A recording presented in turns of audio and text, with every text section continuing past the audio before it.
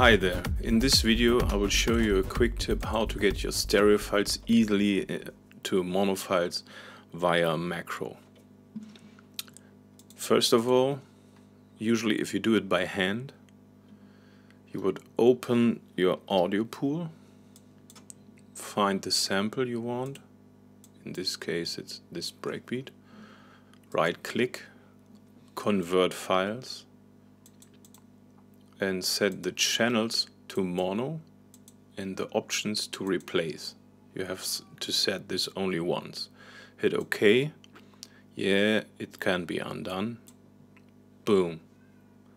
So, to get an easy way is like you just arrange in macro. It's on File, Key Commands, and in this window you enable Show Macros. This is the area where some predefined macros are. I already did one. So you hit New Macro, type it. I want it in mono, bitch. And now you can add a chain of commands. The first one is select in pool. So we're just searching for pool. Open pool, find selection in pool. This command will find the marked track, the marked sample you just selected in your audio pool. Next we wanna convert files, add command. And to close the pool automatically after it's done, I just hit the open pool because it's a toggle function. Now my macro is set.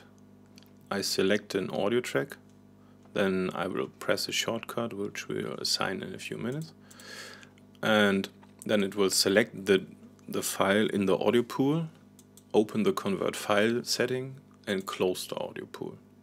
Now, to make my life easier, I just want to use a shortcut for this macro. In this case, I want it mono. I will assign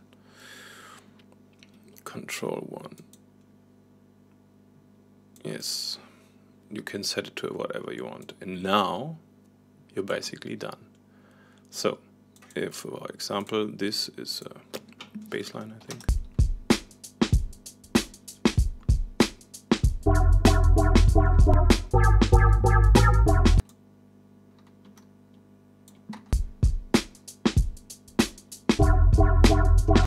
So now I want this file in mono, because you can see the waveform is not exactly the same on the left and the right channel. You can see here you have some spikes, here you don't. But I want this in mono for whatever reason. Now I hit my Control 1, I select, this is the first step, select the file, hit my shortcut for my macro, Control 1 in my case, and it will automatically open this dialog. And just because I said this already, I just have to hit OK, yes, bam. And that's how easy you can have your life.